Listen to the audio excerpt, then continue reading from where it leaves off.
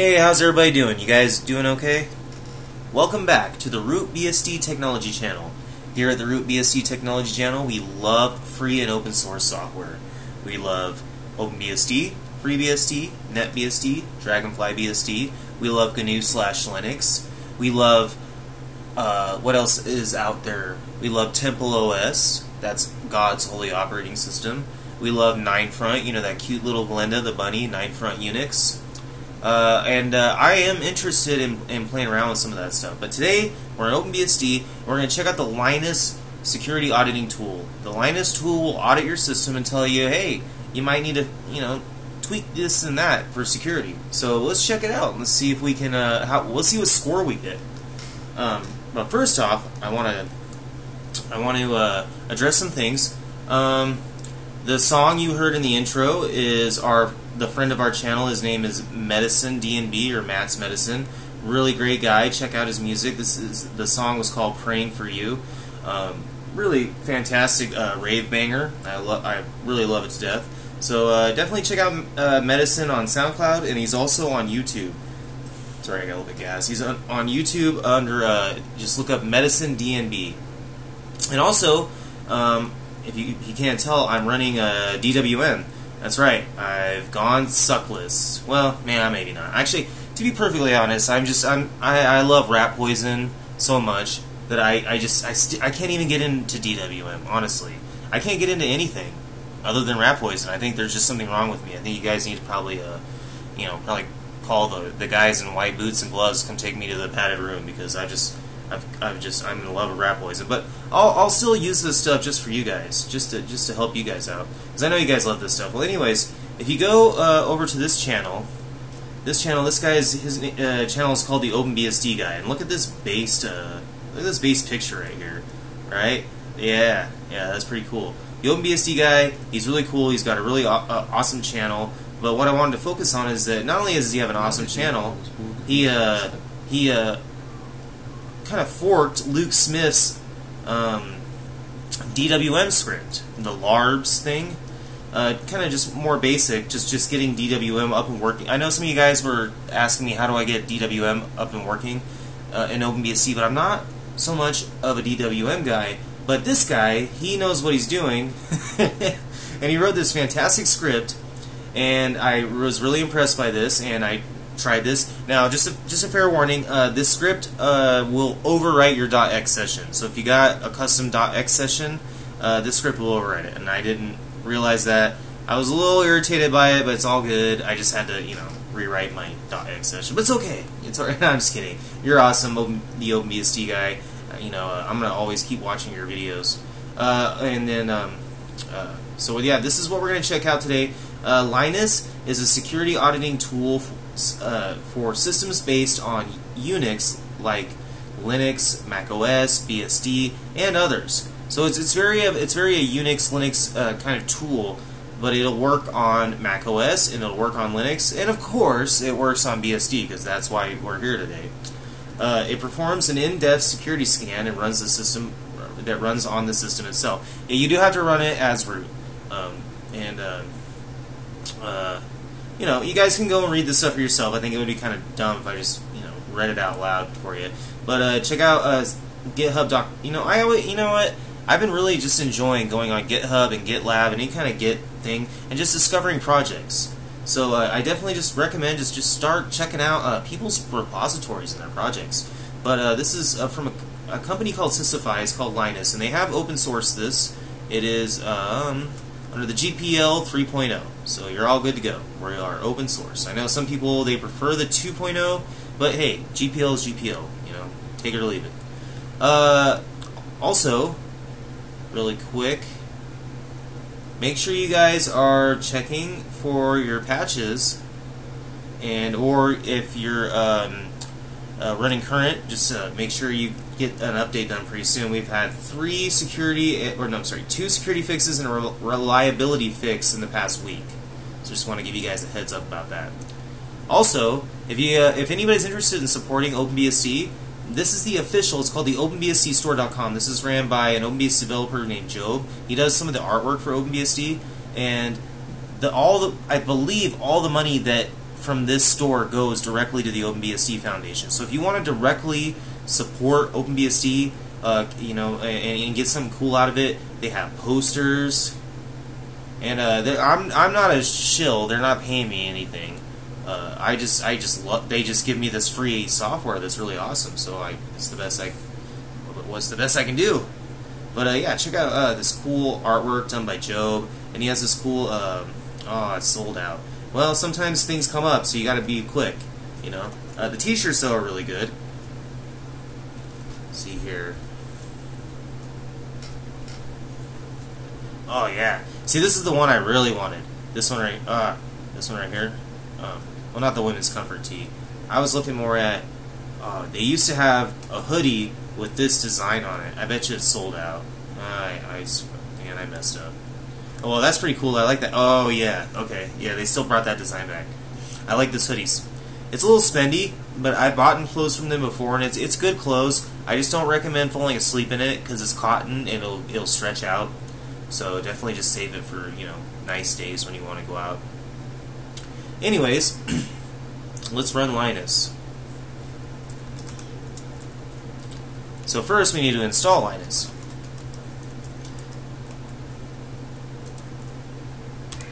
My super secret password.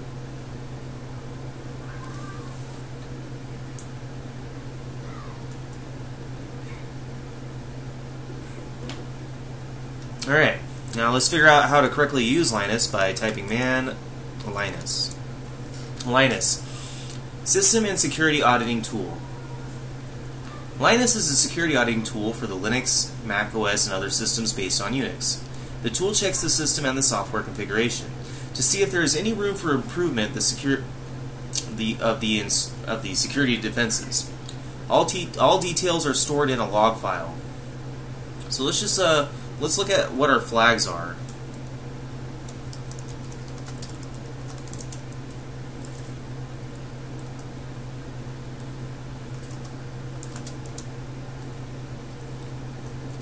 Yeah, I told you this program kind of has to run as root.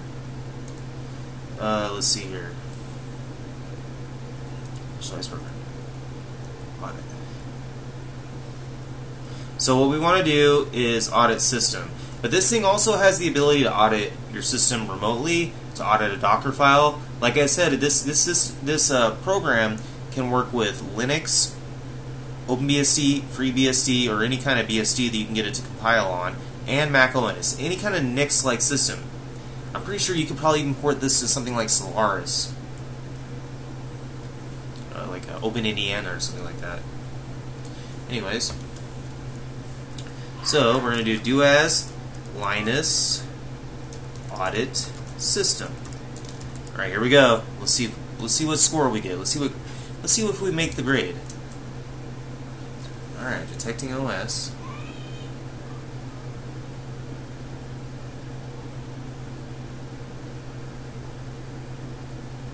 Also, 10 points if you can, in the comment section, correctly identify this wallpaper.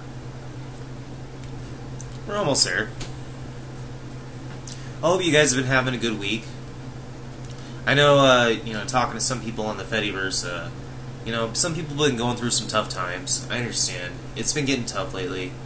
I know for me, man, I want to invest in more hardware, but you see, I'm making more money, but the cost of living is going up so quickly around me that I'm kind of just, honestly, just making the same amount of money, no matter how many raises I get. Like, each raise just kind of helps keep me from being in, you know, just total destitution. But anyways, so here we go. It is done. Let's see what grade we got. And I'm using Tmux to scroll. I love Tmux. I highly recommend it. Tmux is a native OpenBSD tool. It was first created by an OpenBSD developer. So, yay Tmux. Let's see here. And I know a lot of you guys, you like your Tmux workflow. I'm really thinking about looking at that. We gotta look for where's our score? Oh, we got a 70%. Lame.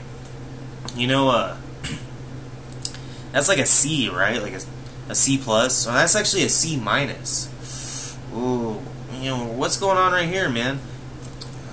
Let's see. So it gives you a list of exactly what's wrong. So let's go through this list. Suggestion: warnings. Possible harmful shell found for a passwordless account. Now I think this is misinterpreting something that's native to OpenBSD. I think it's talking about, it might be just talking about how I'm using the, you can find it in the etc.login.com. I think it explains it right here. Yeah, it does. Okay. Alright, this is where I got this from. Staff have fewer restrictions and can log in even where no logins are set. So I'm wondering, I've always wondered if that's what that warning comes from. We'll see. Oh, and by the way, for my my distro 2 guys, yes, I did alias Vim to be VI. I've been forcing myself to use VI. Just want to let you guys know that. You know, it's not always easy, but you know what? I've noticed the more I force myself to use it, the more comfortable I get with it. So you can, that applies to a lot of things in life, guys. Sometimes just force yourself to do something that you're uncomfortable with, and you'll realize how quickly you could adapt. It's strange. It's interesting. It's an interesting thing about our minds and our brains. So let's see here. Control B 1. No. Control B 0. Yes. Okay. Add boot to the etc. boot.conf file to disable the 5-second waiting time. Okay. Install a PAM module. I think this is like a Linux specific thing. OpenBSD is using something called the Blowfish encryption standard, and they're using some other things. From what I understand is, as long as you have a strong password that's like over 7 or 8 characters, the Blowfish encryption standard is designed for someone would just have to bang on that with a password cracker for like 1,000 years just to even get close. I don't know. That's how it was explained to me. I could be wrong. If somebody thinks I'm wrong, comment in the comment section. You know, I never claim to be an expert on anything. You know, only maybe there's a couple things that I am, but they have nothing to do with computers.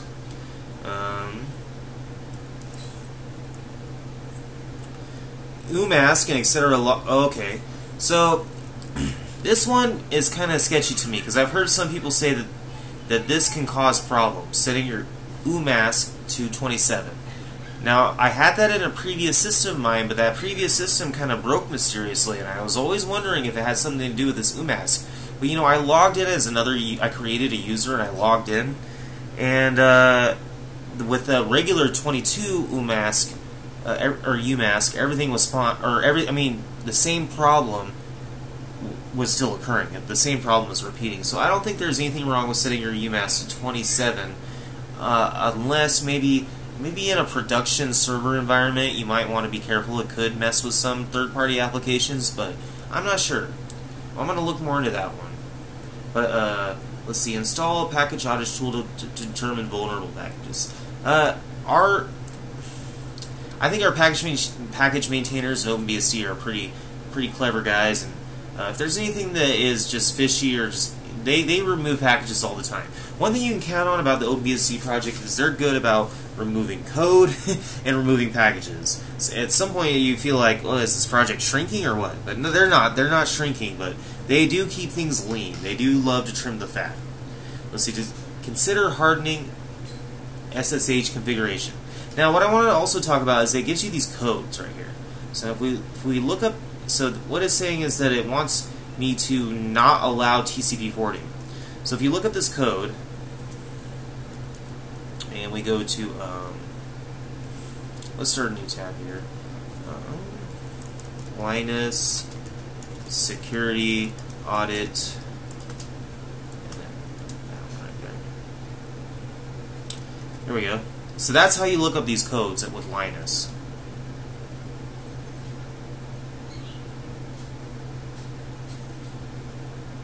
Proper hardening of your SSH configuration can reduce known weaknesses. Yes, absolutely. Don't run SSH. Don't allow SSH root logins and use pub keys. They are safer. And this will give you some stuff like don't allow TCP forwarding and stuff like that. And I know a lot of you Windows Server guys use a lot of like remote desktop things like VNC and you know, I've always just wondered about GUI over the network. I mean, even GUI through. I mean, you would have to pipe that GUI through SSH. If you can pipe the GUI through, I know there's X11 forwarding. I've always been curious about it though, whether or not it's kind of a safe practice. I feel like most of the guys that are doing security, they're doing SSH, they're doing everything over the command line. But I don't know. I'm still learning, just like you guys. It's just sometimes, you know what? Don't always be so trusting. Always be suspicious of things. You know, always, you know, as we say in America, you know, kick the tires of the car. And that's just a saying for somebody that goes to a used car salesman. There's something called a lemon, where they might sell you something kind of suspicious. So you want to kick the tires. You want to check things out, you know. And some of you might say, "Oh, see, this proves OpenBSD is not that secure." Well, some of this stuff kind of just really is more Linux specific stuff. There's reasons why it wouldn't apply, or it would trip trip something on here. But definitely, I can harden my SSH configuration. I'm pretty sure. Let's see here. Control VC. What you want to go is in OpenBSD. Almost all your system configuration files are going to be in etc. Anything OpenBSD specific that's not like third-party program specific is going to be in this folder right here. Everything, it's really simple. So let's do SSH. So you got the SSH daemon config and then just the SSH config itself. So let's look at the SSH config. And I'm running this, I'm not running this with the privileges, so I'm running this with, what's it called? Read-only. This is read-only right now. So this is the file I'm talking about, and you can change some of these things based on,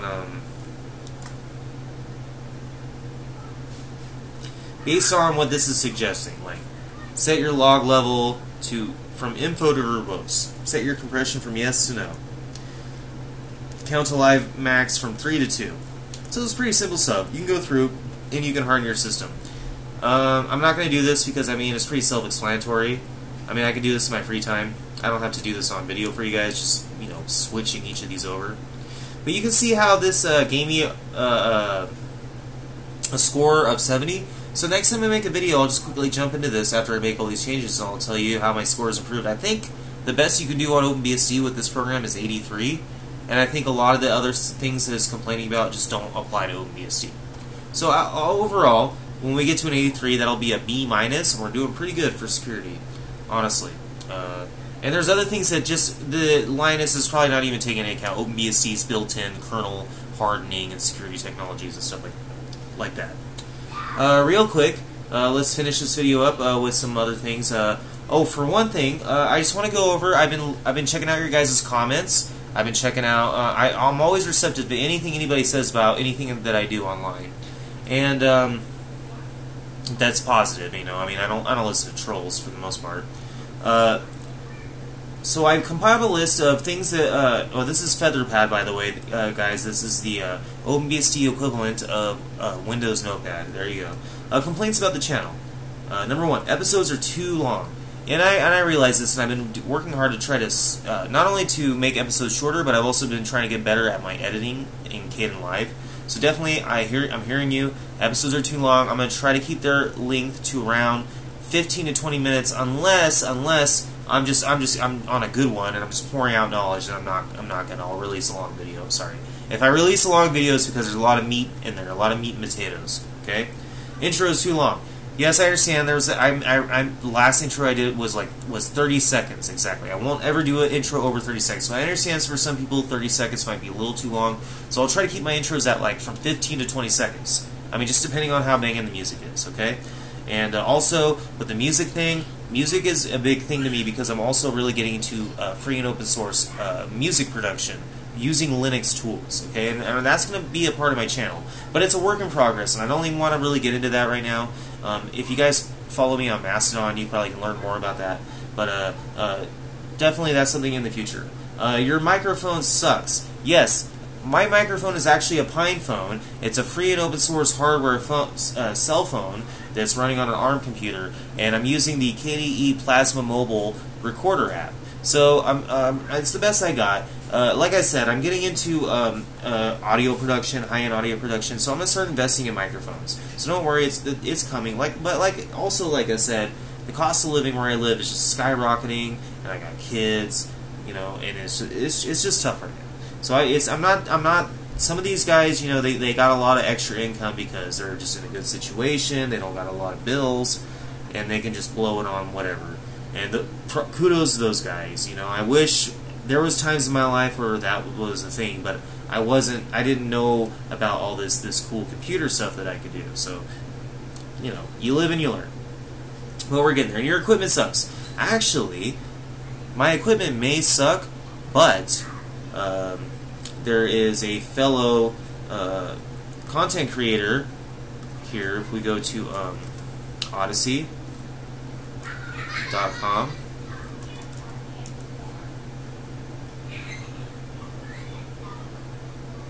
and we look up at, oh come on, Odyssey, by the way, is the slowest website in the universe.